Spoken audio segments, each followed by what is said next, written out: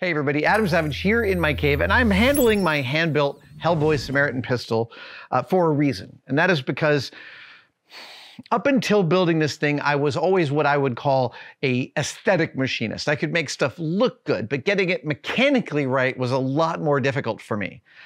This project matured me. And one of the things it taught me is when you're building something mechanical, you got to get all the way inside of it. You got to take it apart hundreds of times and keep putting it back together because you need to understand how all of the disparate parts, there's over 200 in this, how they all fit together.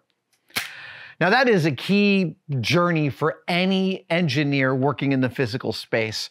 Luckily, there is a company local here in San Francisco that is looking to make that process more simple. Lumafield, a startup just a few blocks from the cave here, has built a plug-in-the-wall CT scanner for industry. This isn't like that big hospital device you get inside.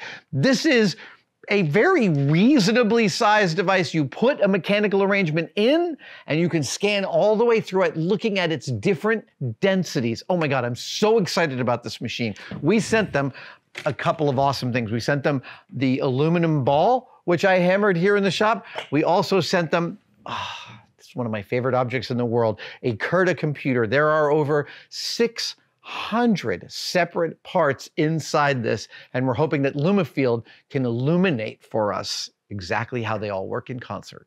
All right, John, good to see you, sir. Great to see you, Adam. Thanks so much for coming by. Oh man, well, I'm super excited about this machine. Tell me about the machine and what it does and how it works. This is an industrial CT scanner. Now, this is something that's been around for a while, for a few decades, but usually these things cost $1 million.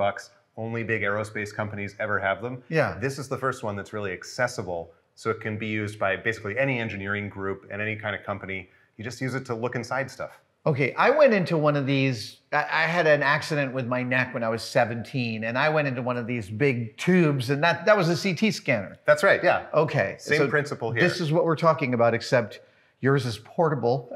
That's right, it rolls around on wheels. And specifically for industry. So what kind of things do people need to look inside of?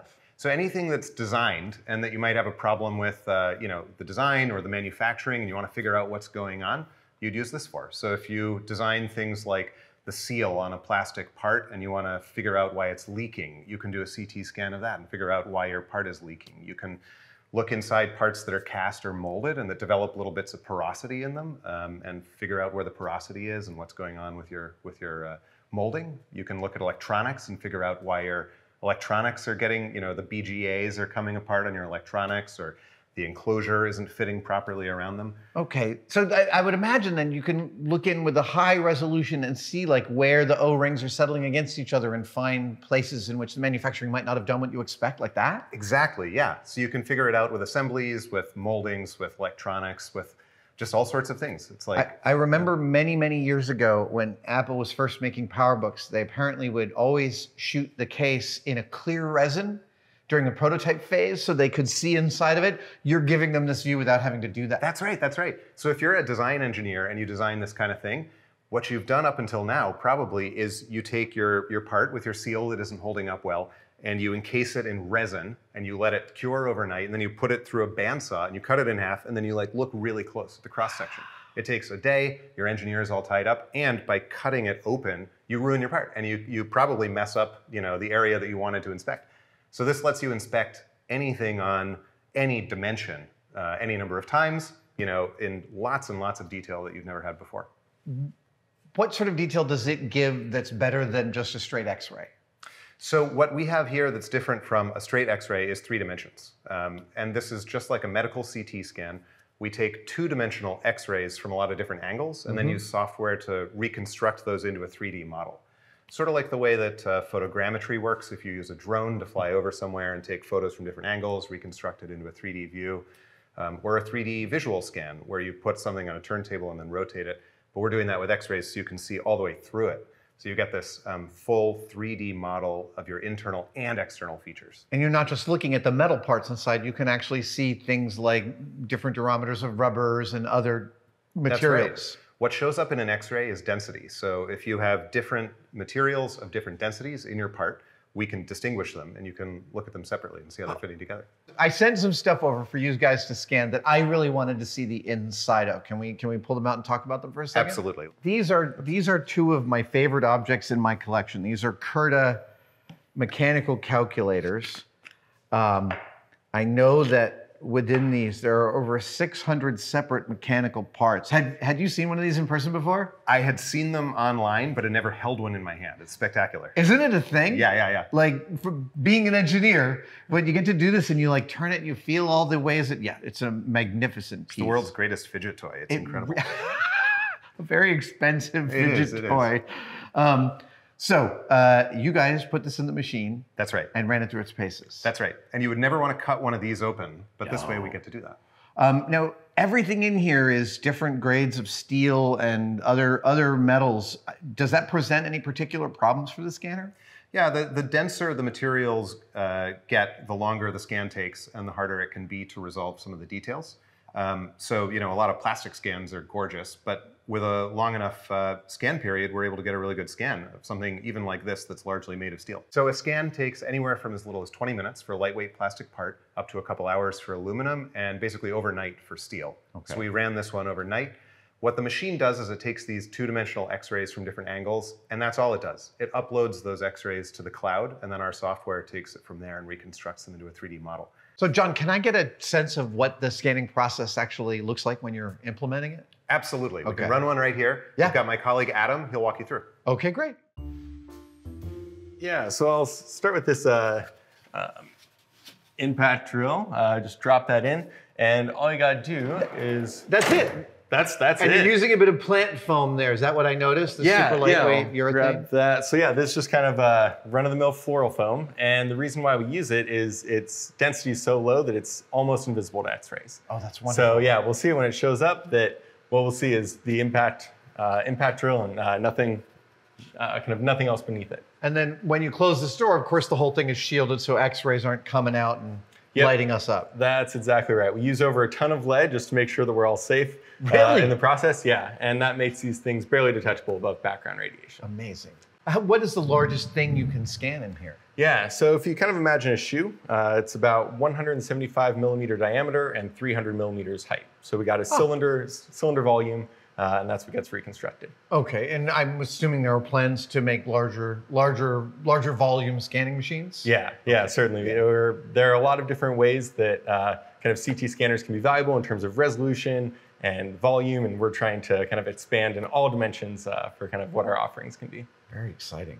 So yeah, typically these require a trained operator. What you saw me do just there, I just tuned the exposure, so it'll kind of auto-tune the exposure and detector, so you'll get a clear image. And we also have a full auto scanner, so you don't have to know anything about CT scanning at all or X-ray physics. You can just drop a part in, click auto scan, and we'll just set it all up for you. Phenomenal. And we're looking at the inside of this drill here. Yep, that's right. You see its battery and contacts going over to the switch. Yeah. Electronics going over to the motor. You see windings. Yep, and what I can do, just to kind of illustrate that even better, I'll give the turntable a 90-degree rotation, and then we'll generate a new image, and we can see it from the side. So when we're looking at these two scans, we're not looking at the output of this machine, we're just looking at the building blocks for the output that you eventually generate, is that right? Yep, that's right. So kind of what we saw here was kind of what we call two radiographs or two projections. Mm-hmm. When we do a scan, we might take 900 projections, 1,200, even 2,000. Oh, wow. And then that's the information that we send up to the cloud and then get the reconstruction. Reconstruction, it's kind of this fun inverse problem where you have all these kind of projections of the part, and the reconstruction algorithm is figuring out, okay, what must that 3D volume have been to get these images? And it's kind of that inverse calculation that then gives us the 3D volume of the part. That's incredible. So you could go to an old legacy part and figure out how much room was inside for adding something to it. Yes, yeah, that's exactly right. So yeah, we see that a lot for legacy parts or toys that the manufacturers lost the mold and they want to kind of figure out what that initial mold was like. It's great for seeing internal things that maybe a visible light scanner wouldn't be able to see inside of. And we film frequently with the conservators at the Smithsonian Institution, and one of their frequent things they do in order to understand some of these priceless old objects that might be 50, 60, or hundreds of years old is they scan them with an X-ray so they can find where some of the mechanical pins are and things like that. But this would be a radical improvement in their ability to see the interior of these things. Yeah, we would certainly like to think so. Yeah, it really does unlock kind of a new possibility when really anyone can, kind of look inside their parts, see how it was internally assembled or how things have kind of maybe not worked out internally in the assembly how it should have. There's a lot of different opportunities this opens up. What kind of resolution can you get with this? Yeah, so this machine is capable of 40 micron fine feature resolution. So if you're looking at cracks or pores, that's about what you can resolve. And that's certainly a number that we're working on bringing down even further. Wow. Okay. So once you've gone through I'm wrapping my head around 1,200 X-rays. You guys did a scan on my Curta computers. Do you know how long the scan took? Yes, that's right. So that was set up as an overnight scan. Basically, the higher you climb up the periodic table, the longer you need to kind of be shining X-rays at it to get through. So for that scan, we scanned that overnight. So that was anywhere between 8 or 12 hours. Just really wanted to get the best quality that we could out of those scans. All right. I'm really trying to hold it together, but I'm dying to see what the interior of the Curta looks like. Can we take a look at that? Yeah. So let's take a look here. So we've got the 3D view here, and I'll go ahead and just make it a little bit easier to see where we are, orient ourselves here. Okay. We can start to take slices through and see that internal structure here. So, and when you're doing this, what I'm looking at here on the right are the actual X-ray scans. We're seeing a slice through the part. Exactly. So we're kind of looking at a little 2D slice of that rich 3D volume that we've got here. So we can definitely, let's take a look down the axis here. So we can see all of those little axes, or excuse me, all those little axles, those cams, all sorts of interesting structures here. Oh my gosh. All sorts of detail. Wow. So you can go all the way down. We're getting up to the top here, down again. So there's all this rich detail in here. We can play with the visualization settings too to, this is a steel scan, so it's a little bit, tougher, but we're still getting a ton of detail. You can see all the, knurls on the outside of the barrel here. Look at that. And also, so this is the type 2. Let's pop over to that type 1 scan. So I'm using a slightly different visualization here so that we can see this. Oh yeah, this is really great. So wow. Let's scrub through that. And when I'm seeing the bright color, like the yellow, is that like the denser pieces? Exactly. So great. Yeah, the way it works is the denser materials show up as higher intensity, brighter in the scan, and the less dense materials, your airs, your plastics, your aluminums, show up on the darker end of the spectrum. So these long spiral cut rods are clearly hardened by what I'm seeing is that they have a higher density. Does that they're a higher density, so they're Likely, I would imagine that these are probably steel. Yeah. So if we scrub through this here, let's go ahead and make this bigger here. So as we scrub through here, and we can come in from a couple of different angles to really kind of build some context about where we are in this part. So what's great is we can take this thing apart without actually taking it apart. So we can actually, let's go ahead and just isolate all of the steel components here. So now we're just looking at all of the steel. Okay, now I'm looking at these. They look really well outlined. I'm looking at all these little screws here. Yeah. Now, can you then take this data and accurately 3D print a part that will match and fit in this arrangement? We can do that. Well, it's really straightforward to take this rich 3D volume and pull out a surface. So for example, this is, an injection molded coupler part. Okay. And, it's got all this rich detail in here. So if you had, if you wanted to make another one of these, you could, pull out a mesh, pull out a surface, and then print a copy. Amazing. So this is a process that, we've done a lot for actually injection molded parts. So you can see here we've got a little plastic injection molded part. Yeah. And then we've printed out a copy just using a low cost resin printer. Of that exact part, same dimensions, same shape. Wait, so this is 3D printed from the 3D data in your computer that's from the scan. Exactly. So we kind of joke that the machine's kind of an inverse 3D printer. It's the copy where the printer is the paste. Oh my gosh! And it works really well. That's astounding. And That's just a totally amazing translation. I know that like in medical, they've been doing things where they'll scan a broken bone and be able to make a part that mates to it. Exactly, yeah. But this seems like just a whole nother kind of game changer. Wow. I love seeing all these screws floating in space. Yeah. Isolating the screws is a lot of fun. Makes it really easy to see if you've got them all or if you have any extras. Right.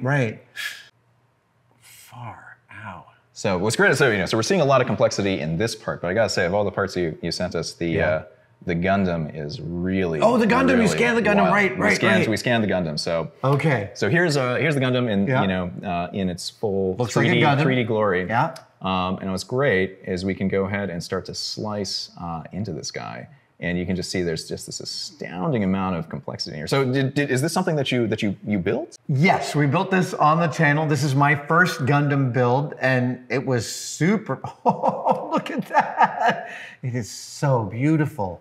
So yeah, what's really amazing is here. I'll go ahead and we can take a slice through this guy.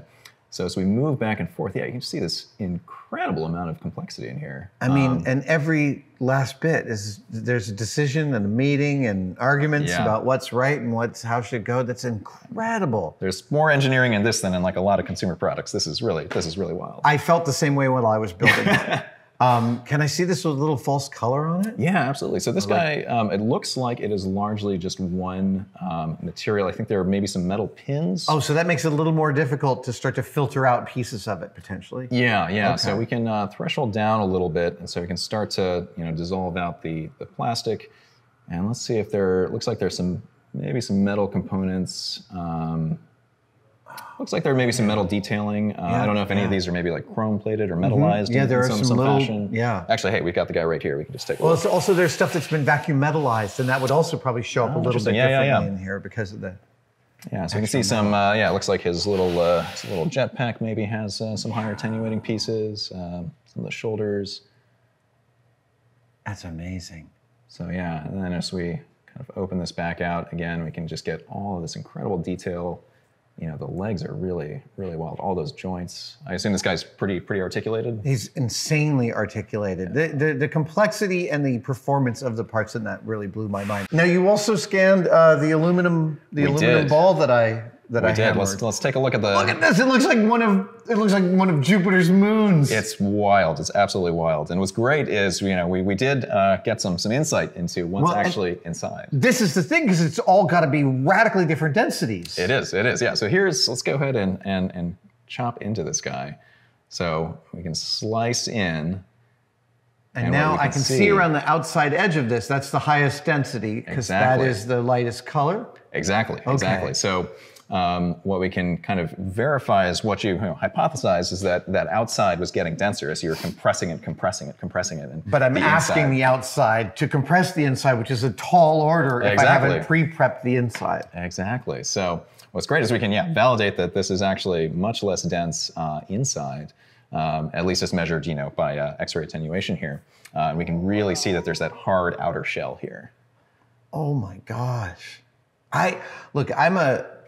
One of the things I've always loved about working in special effects and then being a Mythbuster is it both allowed me a deep peek behind the curtain of how things work in the world. Absolutely. I've always been fascinated by jobs and professions that allow one to do that.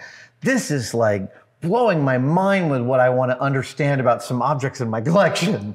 Yeah. No, it's a really phenomenal tool for just looking deeper inside things and understanding them. I'm a little bit speechless with what I've gotten to see here. Thank you. This technology is really thrilling. Well, thank you so much for lending us some parts to take a look at. I don't know if we've ever scanned anything quite as complex as this Gundam before. I got to tell you, I also missed my Curta computers this past month. These are a regular thing I pull out when people visit the shop, and like at least twice in the last month, I've been like, oh no, I can't show you that. So it'll be happy to have these back. Excellent. Well, glad they're heading home. For me, one of the coolest things I learned while visiting Lumafield was that the CT scanner itself is like not the most important part of what they're doing. It is just a tool that gives them data. What they do with that data is they build incredibly detailed 3D models of the items that they scan. My favorite part about that is that those scans are web-based. So if you click on some of the links that we're including in the description below, you can do your own fly-throughs of the aluminum ball that I hammered, or the Curta computer, or the Gundam. Also, if you have ideas about objects about this big in this shop that I should scan, yeah, I'd love to know your suggestions. You've got to click on some of these links. It just gives you a totally different view about the insides of stuff.